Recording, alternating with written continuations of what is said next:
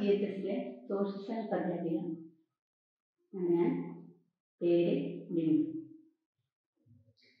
ഇന്ന് ഞാൻ നിങ്ങൾക്ക് മുന്നിൽ എത്തിയിരിക്കുന്നത് 9ാം ക്ലാസ്സിലെ സോഷ്യൽ സയൻസ് ജിയോഗ്രഫി പാർട്ട് 2ലെ 1ാമത്തെ അധ്യായം അതിലെ ചെറിയ ഒരു ഭാഗവുമായിട്ടാണ്.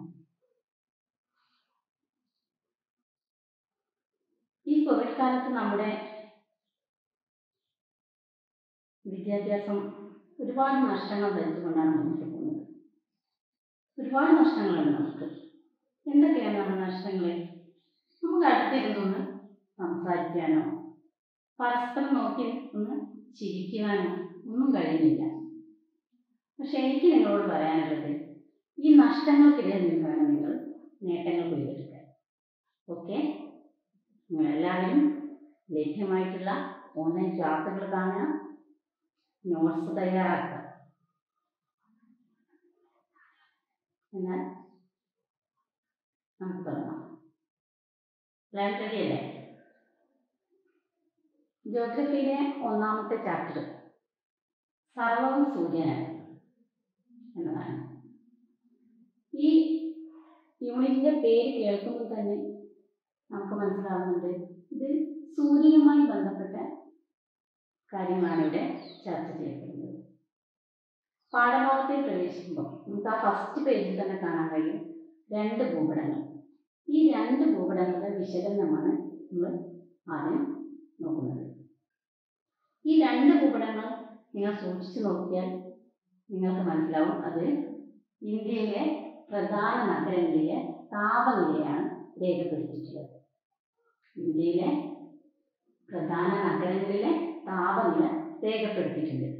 പക്ഷെ ഈ 2 ഭൂപടങ്ങളിലും കാലങ്ങൾ വ്യത്യാസമുണ്ട്. അതായത് ഒന്ന് 2015 ഡിസംബർ, മറ്റേത് 2015 ജൂൺ. നമുക്ക് ആദ്യത്തെ ഭൂപടം നോക്കാം. ഇത് 2015 ഡിസംബറിലെ താപനിലയാണ് കാണിച്ചിരിക്കുന്നത്.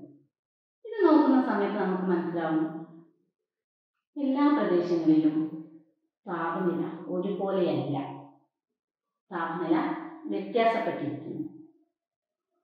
ഇനി 2ാമത്തെ ഭൂപടം നമുക്ക് 1ാമത്തേതിനോട് കൂടിച്ചേർത്ത് വെച്ച് നോക്കാം.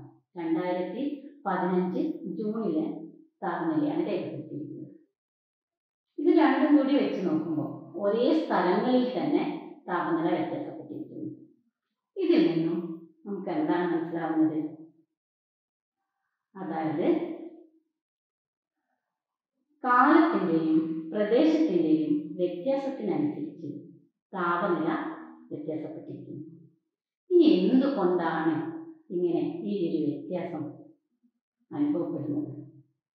അപ്പോൾ പാഠഭാഗത്തിൻ്റെ പേര് നമ്മൾ സൂചിപ്പിച്ചു, സർവവും സൂര്യനാണ്. എല്ലാത്തിനും കാരണം സൂര്യനാണ്. അപ്പം ഇവിടെ ഈ താപനിലയിലുള്ള വ്യത്യാസത്തിനും കാരണം സൂര്യൻ തന്നെയാണ്. ഇനി സൂര്യനെ കുറിച്ച് പറയുകയാണെങ്കിൽ നമ്മൾ ഒരുപാട് കവിതകളും പാട്ടുകളും കഥകളും ഒക്കെ കേട്ടിട്ടുണ്ട്. അതേപോലെ തന്നെ ശാസ്ത്രലോകം നമുക്ക് ഒരുപാട് നൂതന അറിവുകൾ നൽകിയിട്ടുണ്ട് സൂര്യനെ കുറിച്ച്.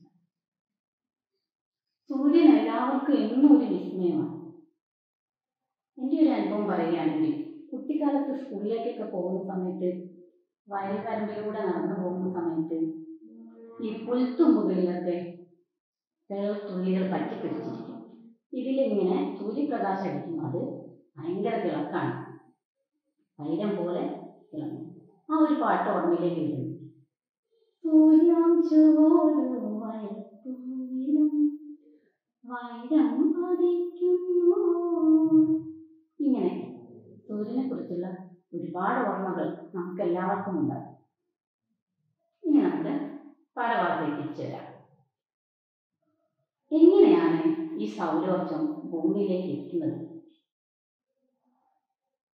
സൂര്യനിൽ നിന്നുള്ള സൗരോർജം ഹ്രസ്വ തരംഗങ്ങളായിട്ടാണ് ഭൂമിയിലേക്ക് എത്തുന്നത്. ഇത് ഒരു പേരിലാണ് അറിയപ്പെടുന്നത്, സൗരവികിരണം അല്ലെങ്കിൽ ഇൻസൊലേഷൻ എന്ന പേരിലാണ് അറിയപ്പെടുന്നത്. സൗര വികിരണം അല്ലെങ്കിൽ ഇൻസൊലേഷൻ. ഈ സൗരവികിരണം നടക്കുന്നത്. എല്ലാവർക്കും അറിയാം, സൂര്യോദയം മുതൽ സൂര്യാസ്തമയം വരെയുള്ള സമയത്താണ് സൗരവികിരണം നടക്കുന്നത്. ഈ സൗരോർജ്ജം ഭൂമിയിലേക്ക് എത്തുന്നതിന്റെ ഫലമായി ഭൂമിയുടെ ഉപരിതലം ചൂട് പിടിക്കുന്നു. ഇങ്ങനെ ചൂട് പിടിക്കുന്ന ഈ ഉപരിതലത്തിൽ എന്തൊക്കെ മാറ്റങ്ങളാണ് നടക്കുന്നത്? പിന്നീട് എന്താണ് സംഭവിക്കുന്നത്?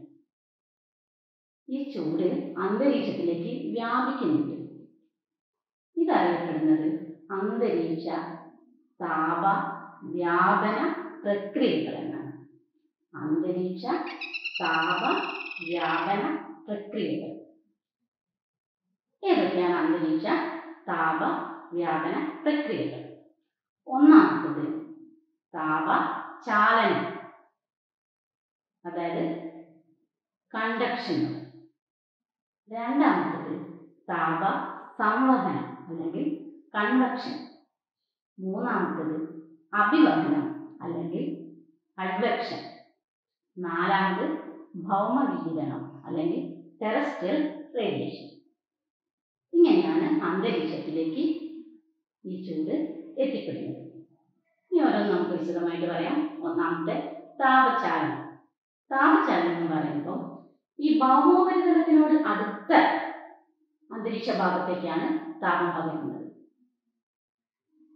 രണ്ടാമത്തെ താപ സംവഹനം എന്ന് പറയുമ്പോൾ ഭൂമിയുടെ ഉപരിതലത്തിലെ ചൂട് പിടിച്ച വായു മുകളിലേക്ക് ഉയരുന്നു. ഇതിനെയാണ് സംവഹനം എന്ന് പറയുന്നത്. മൂന്നാമത് നമ്മൾ പറഞ്ഞ അഭിവഹനം എന്ന് പറഞ്ഞാൽ കാറ്റിന്റെ ദിശയ്ക്ക് അനുസരിച്ച് തിരശ്ചീന തലത്തിൽ, അതായത് ഇങ്ങനെ നേരെ താപം വ്യാപിക്കുന്നു. ഏറ്റവും അവസാനത്തെ നാലാമത്തത് ഭൗമ വികിരണം, അതായത് ഭൂമിയുടെ ഉപരിതലത്തിൽ നിന്നും ചൂട് കുറച്ചുകൂടി മുകൾ ഭാഗത്തേക്ക്, അതായത് ശൂന്യാകാശത്തേക്ക് ഉയരുന്നു. ഇതിനെയാണ് ഭൗമവികിരണം എന്ന് പറയുന്നത്. 4 പ്രക്രിയകൾ നമ്മൾ പറഞ്ഞു. ഒന്ന് താപചാലനം, രണ്ടാമത്തത് സംവഹനം, മൂന്നാമത്തത് അഭിവഹനം, മറ്റൊന്ന് ഭൗമവികിരണം.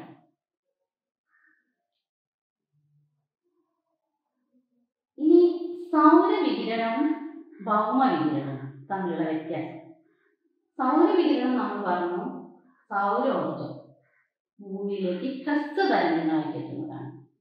എന്നാൽ ഭൗമവികിരണം എന്ന് പറഞ്ഞാൽ ഭൂമിയിൽ നിന്നും താപം ചൂട് ശൂന്യാകാശത്തിലേക്ക് പോകുന്നതിനെയാണ്. അത് ദീർഘതരംഗങ്ങളായിട്ടാണ് പോകുന്നത്.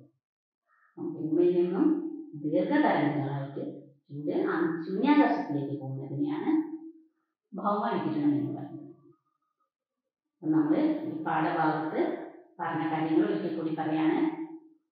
ഒന്നാമത് നമ്മൾ പറഞ്ഞു കാലം, പ്രദേശം എന്നിവ വ്യത്യാസപ്പെടുന്നതിനനുസരിച്ച് താപത്തിൽ വ്യത്യാസമുണ്ട്.